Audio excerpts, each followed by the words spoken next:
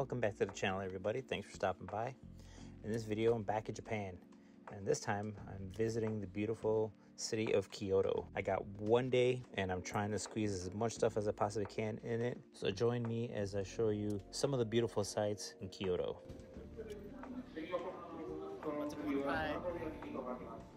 First time. I ended up taking the bullet train to Kyoto. It was pretty cool cruising around at 200 miles an hour, and it was really smooth. The tickets were like $35, which wasn't bad for a reserved seat. But you also got to consider that you have to buy another ticket for fees, and that ticket was about $100. The train station in Kyoto was massive. It has this big mall in it, and it was just huge. You could pretty much spend a day there just checking out that mall. The hotel I booked was called the APA Hotel. It was about a 10-minute walk from Kyoto Station. It was a new hotel that was just recently opened, if I'm not mistaken. Had a lot of nice modern amenities in it. It was really clean, and it had a spa, which I was very excited about. So for $150, I couldn't beat it. So let me give you a quick look around the rooms.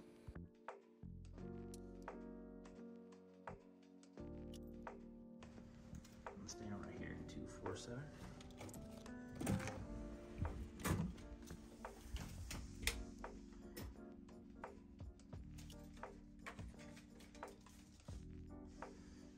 Come in. We got a quick little robe. This room is tiny, as you can see. Not a whole lot of room for activities, but I'm just here to sleep.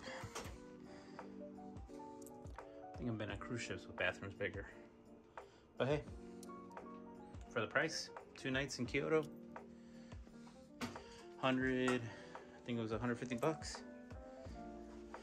Can't beat it. You got the TV, hair dryer and stuff like that. It's gonna be a nice little spot. After I relaxed for a little bit and washed up, I wandered around and found a place to eat because I was hungry.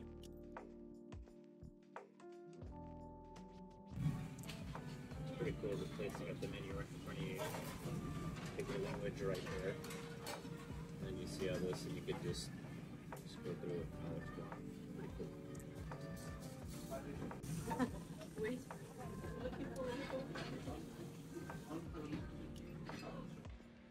This is where I decided to eat. It's the menu right there. That's another side.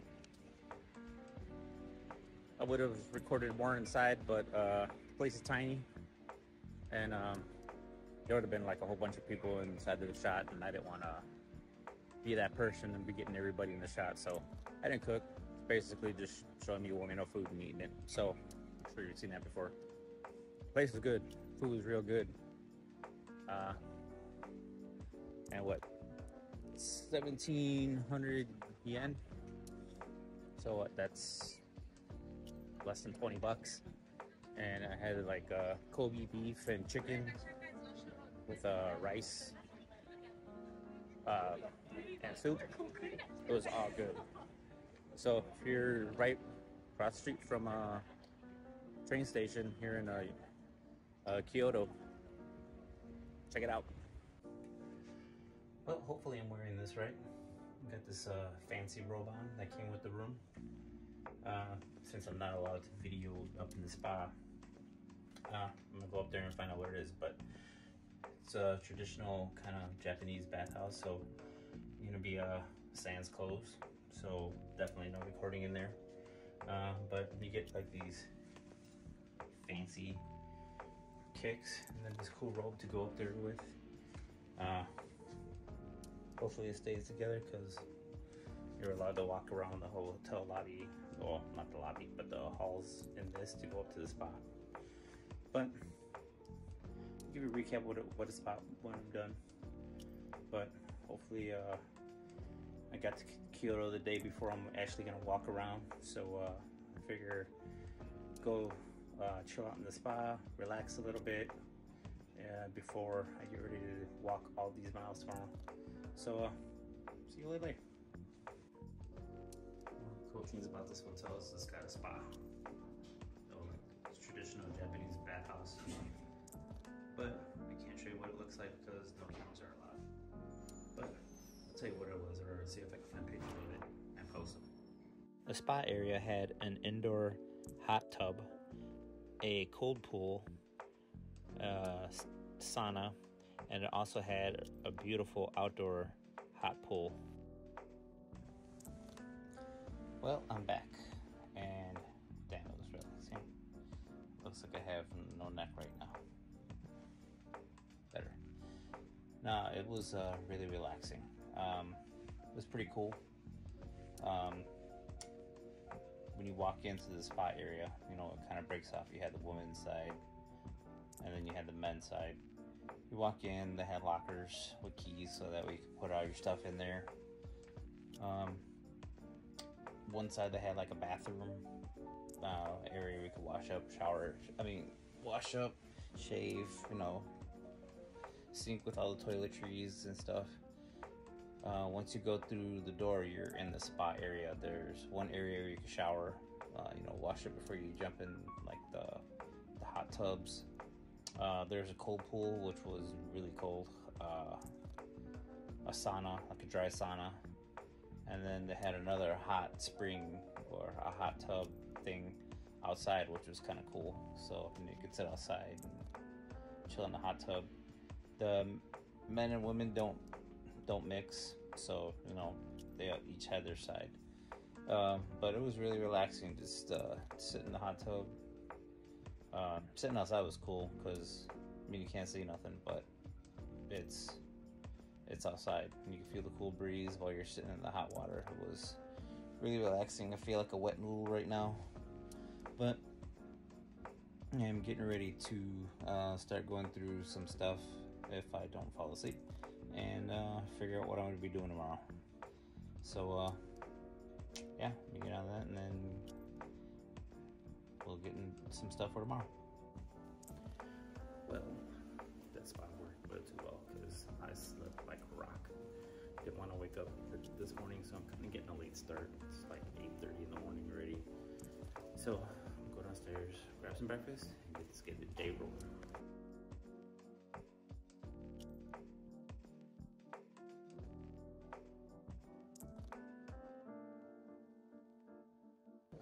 As far as hotel breakfasts go, it's probably one of the better ones. At least if you're not accustomed. At least if you're not accustomed to using chopsticks. They have forks here, which is nice. Since I knocked out, I really didn't have a chance to figure out what I was going to do. So they're looking today while I was eating breakfast. I decided I'm going to do the hop on and off bus thing. There's all the stuff, sorry for that noise, it's scattered all around the town, so this bus should help make life a lot easier. So see how I can do that. Well, just got the ticket for the bus. There it is. An open deck bus, which is kind of cool. Tickets weren't bad. 4,000 yen at the time of this recording. 4,000 yen is right about $26 US. If you go for the 2-day pass, it's an extra 2,000 yen, which brings the price up to like $30, $31, something like that. So if you're gonna be in town, it's not a bad way to get around. It has a couple of different routes, so you can see almost all the stops, all the major attractions. You can jump on and off as you please, spend as much time there, and then jump on the bus as it comes back. So that's pretty cool. It'll save you a lot of time walking. I have no problem walking, but some of these places from where I'm at are like, you know, 2-3 mile walk, you know, that takes a bunch of time. So at least this way, you know, spend some time there, hop on a bus, go to the next spot. So yeah. So now I'm just waiting for the departure time, which is like hopefully in about another 15 minutes, and then start seeing what Kyoto has to offer. Keep in mind that you're I'm 5'9", so not that tall.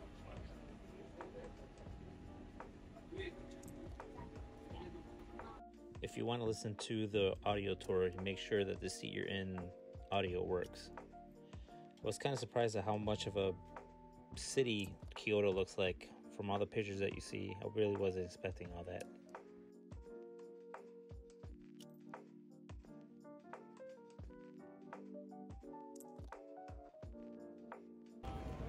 Well, just like most tourist spots now, they charge for everything. To get into this castle, it's 1,300 yen per adult, unless you're a student here. Still not a lot, but still charge you. If you want tours, that's an additional 2,500 yen. But let me see what this place is about.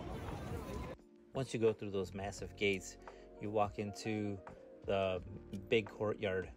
Now, quick tip for everybody: if you go visit a lot of these sites, they have a lot of gravel on the ground, so plan your shoes accordingly. There was a couple of people I've seen with like sandals, and they were constantly pulling rocks out of their shoes. Very uncomfortable. But you walk and you see these beautiful gates. The details on them are amazing. The woodwork, the carvings, just beautiful. You really need to stop and check them out when you go through there. Again, once you go through there, you're in another courtyard with beautiful architecture and gardens. They just have beautiful gardens all over the place. Ponds, koi ponds. It's just really beautiful to walk around and look at.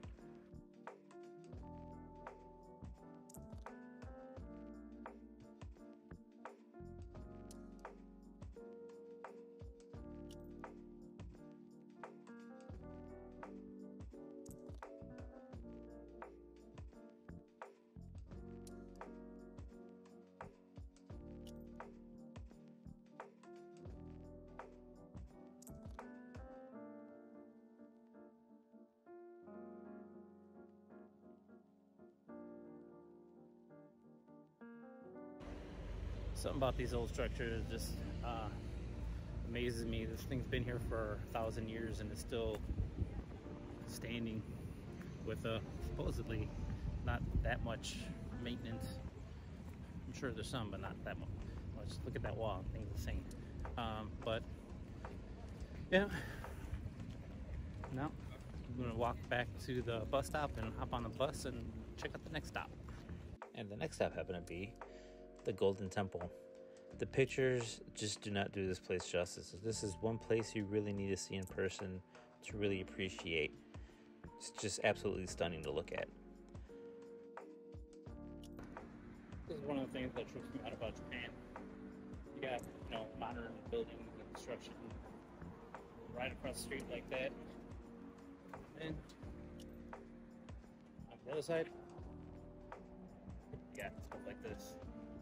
This is 1,000-year-old, or actually more. The original Emperor's Palace here in Kyoto. This is the Emperor's Palace before they moved it to Tokyo. It's gonna be interesting to see how it differs from the one in Tokyo. I've been to the one in Tokyo last year. So let's check this out. The area is really huge. It's actually a park around the actual palace area. So once you walk over to the palace itself, you could walk into the area where the actual palace is. The palace is really a big area. It's well manicured and everything is just like spotless. It's cool just to look around and see some of the old architecture, the wood carvings and stuff. This place really is beautiful to look at. Now it's back to the bus stop and then the next stop, which is Chonin Temple.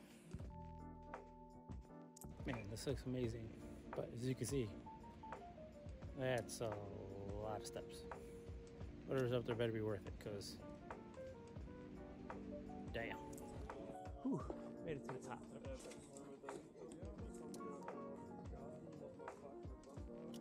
Quite a few stairs, but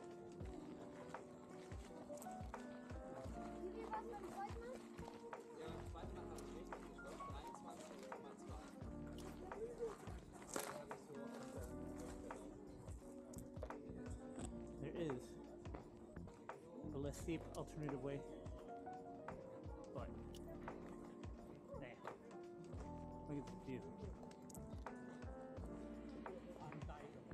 temples in this place are huge. If you want to pray in the big temple, you have to pay a fee and then take your shoes off, just so you're aware. But the grounds here are beautiful and worth walking around and checking out.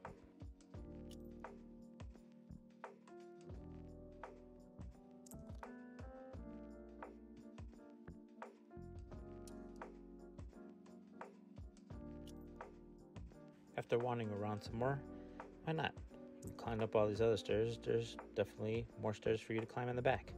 At least this one has this guy praying for you right before you walk up all these steps. At the top of the steps, though, there's a couple of other small temples and a beautiful view of looking over the area. And this interesting cemetery. It's the first time I've ever walked into a Japanese cemetery. Definitely different from the ones here in the States. I don't know if you can hear that, but when the wind blows, these boards move. I don't know if that's supposed to be like that for a reason, but it makes it really eerie.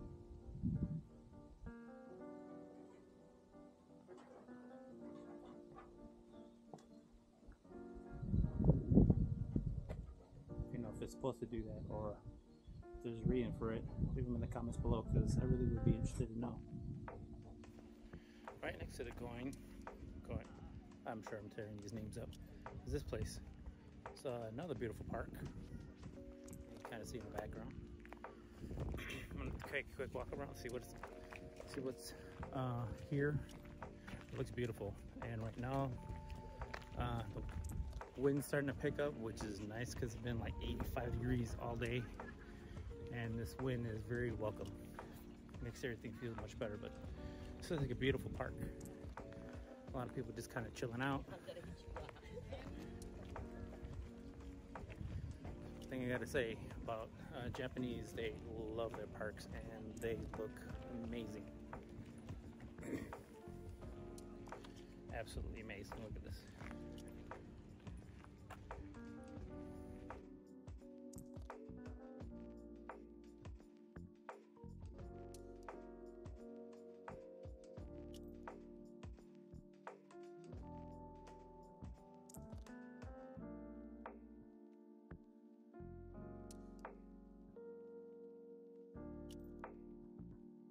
Now, if you've seen any pictures of Kyoto, you've probably seen the Ninazaka area.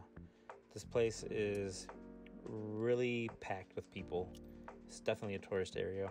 Tons of shops, tons of little restaurants. Pretty expensive in this area, but it takes you up to the top of this hill that has like a really beautiful temple up there. But like I said, it's on top of a hill, so there is a lot of uphill walking in this area, so be prepared.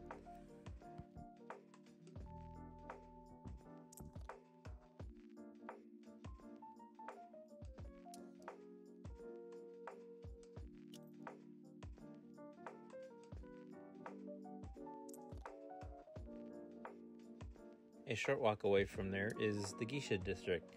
This place is pretty cool. Unfortunately, I didn't get a chance to go into any of the places and see any of the shows. Hopefully I'll get a chance to come back here and see it next time. But shortly before I got here, Japan implemented new laws restricting photography in the areas with the geishas, because some tourists have been jumping in front of the geishas and trying to take pictures and stuff like that. So don't do it. It's rude, and it's frowned upon now, and they got signs up telling you that you can't take pictures or videos. Kyoto is truly a modern city with a few very cool historical landmarks in it. But if you come here thinking Kyoto is just like what you see in the pictures, you know, like all the area where the geisha are, the temples and the bamboo forest and all that stuff, it's not. It's a city with a few really cool historical landmarks put in it. But it's definitely worth the visit.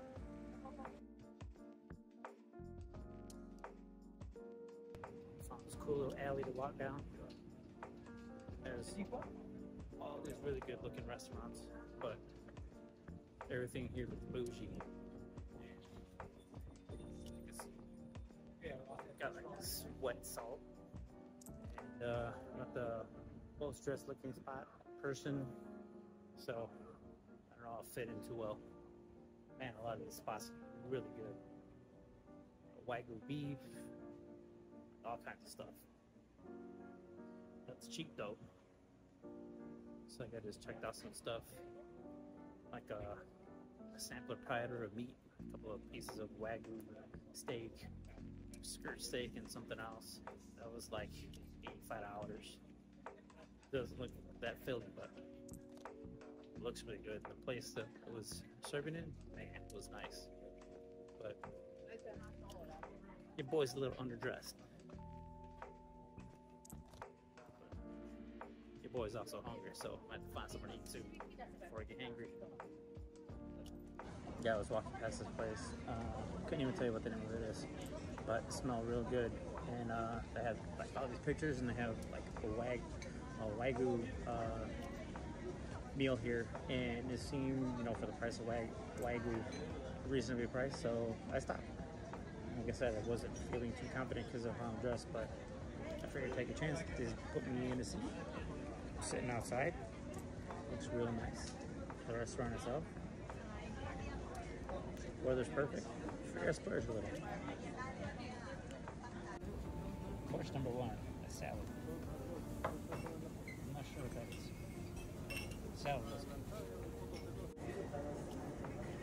Pro tip: most places don't have forks, so if you're traveling to Japan and you don't know how to operate chopsticks, I'm really not doing it right either. I'm just faking this till I make it. Bring a fork. You could wash it when you leave, or go to the bathroom, rinse it off, put it back in your bag or something. But if you don't know how to use chopsticks, bring a fork. That's a fancy presentation. Alright, there's my meat, there's my vegetables, no rice, there's my soup. As soon as that starts boiling, you get to mix it all together and make some yummy goodness. I've personally never done this before, so I figured somebody else would need to know. The way you do this, pick your meat up, put it in the pot. Basically, once it starts changing color and it's done, pull it out and eat.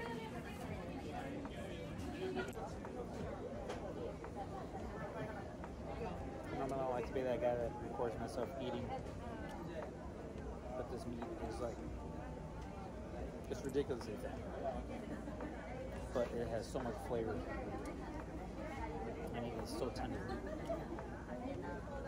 Alright. This is good. Sorry for the goofy camera angle. I'm trying to get everybody else in the restaurant in the shop. Try to be mindful of who I are, but man, this is good. There's a dessert, a little sherbet. It's like a citrus, they said citrus and lemon, handmade.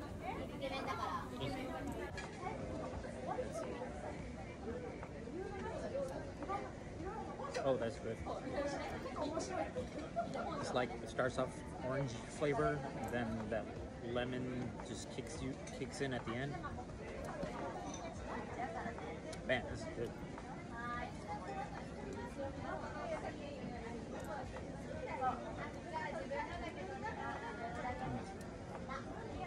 Thank you.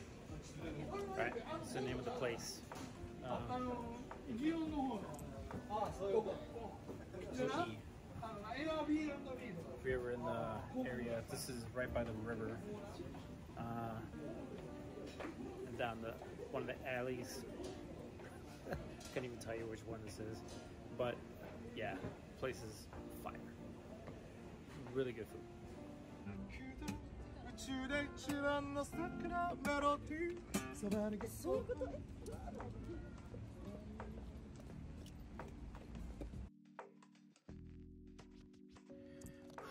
Well, I'm back. It was a long day.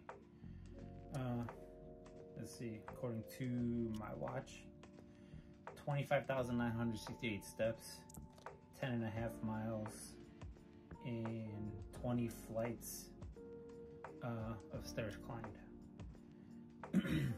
If nobody ever told you before that Kyoto is very hilly, or a lot of stuff is on inclines, I'm gonna be the first, because a lot of the places I went to today, a lot of hills, a lot of stairs. So if you're coming here, keep that in mind. Beautiful place, beautiful place. The history is just amazing.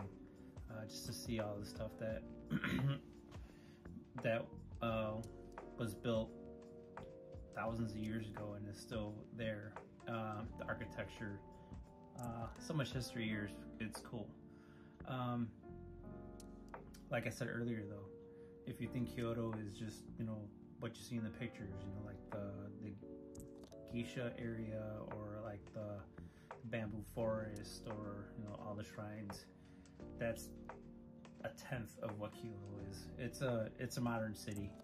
It's there's a lot to see. There's no way, like in these videos that I do, you know, I get like a day and a half, and I just try to cram as much stuff as I possibly can in it, just so I could, you know, see a lot of the stuff, because I don't know if I ever get a chance to come back here. But I missed a lot. I really hope I get a chance to come back here. This place is amazing. But it's a modern city with some really cool historic landmarks in it. So if you get here and you expecting to see, like, you know, the stuff that you see in the pictures, it's not that. It's, like I said, it's just a small part, but it's a beautiful city. Everybody who I just kind of like bumped into and talked to, just because, you know, they were there while I was waiting for the bus, you know, everybody was like really friendly. The lady, the waitress at the restaurant, was really helpful. She explained a lot of stuff to me, and the food over there was epic. Check them out if you ever get a chance. But yeah, Kyoto's amazing. My feet are a little sore, so are my legs, from all the stair climbing, so I'm gonna jump in the hot tub and relax for the rest of the night. Thanks for joining me in my adventure. I really appreciate it. If you found any of this helpful, entertaining, or anything, please consider liking and subscribing. It helps me a lot. It doesn't cost you anything. And thanks again for watching. I really appreciate it. That's how I get to do all this fun stuff. And remember, you only live once. Make the best of it. See you in the next video. Take care.